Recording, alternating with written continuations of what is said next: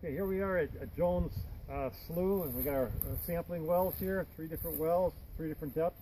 We're going to look at the groundwater flow and look at the quality.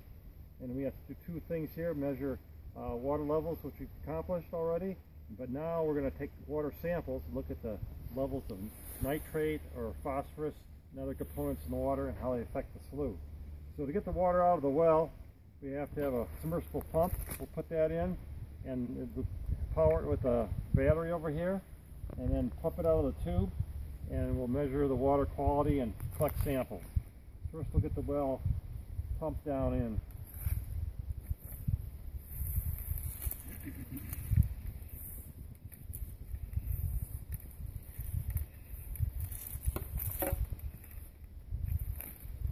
Sometimes your cord gets all tangled up though. What are the 3 sampling depths?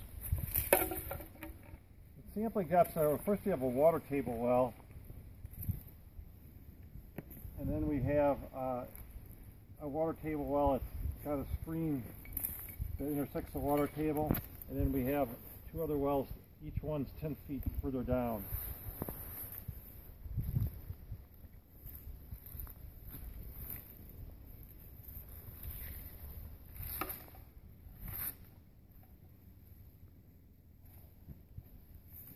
I need to get my glove. Put that out.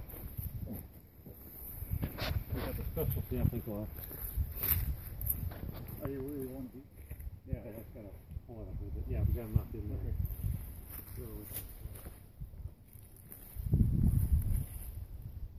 Ready to continue? Okay, so we've got our pump down at the right level. We're ready to start pumping the water out. We'll connect up the submersible pump to the battery. And to ensure we're getting correct sampling, we have to make sure we have a sample that's representative of the water quality.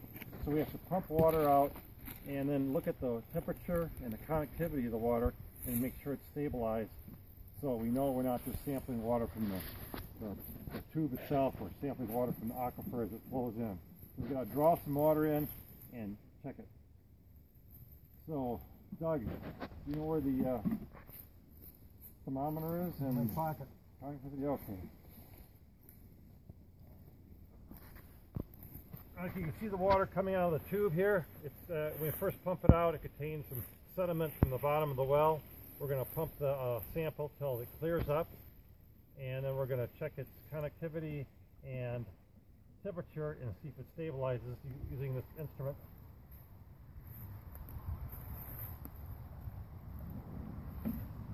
This instrument here.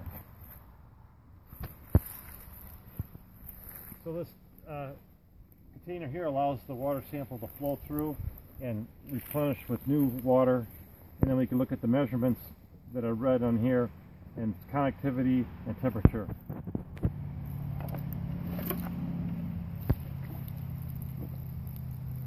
So we just started our sampling period here, and our initial reading is a conductivity of 266 and a temperature of 54.3.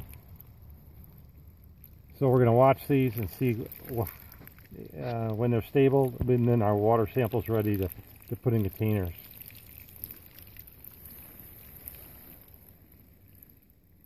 You can edit all the rest out here now.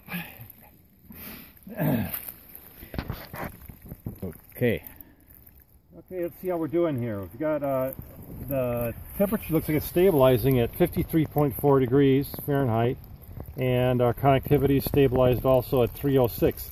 So that tells us it's time, and our water is clear. So we've got a good sample ready to bottle up and take to the lab. So we'll have to record that 306 and 53.4.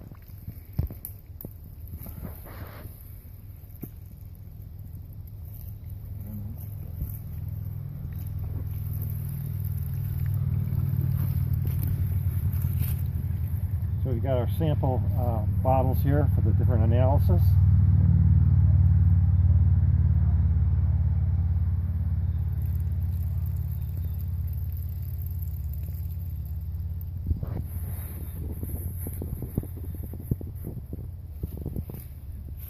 I think that one's ready. We got It filled to the top, flew to the air, and now we have another sample that's going to the laboratory, and we're going to be measuring on phosphorus in this sample, I believe.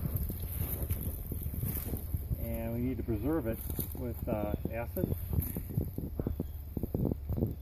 So we're going to add some, I think it's sulfuric acid, and it stabilizes it so that when the lab gets a sample, it'll have an accurate analysis of the nitrate in there, or phosphorus in there.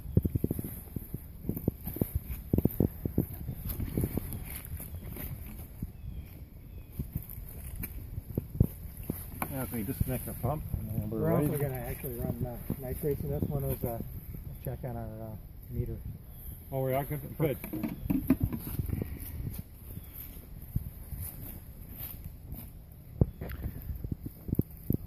And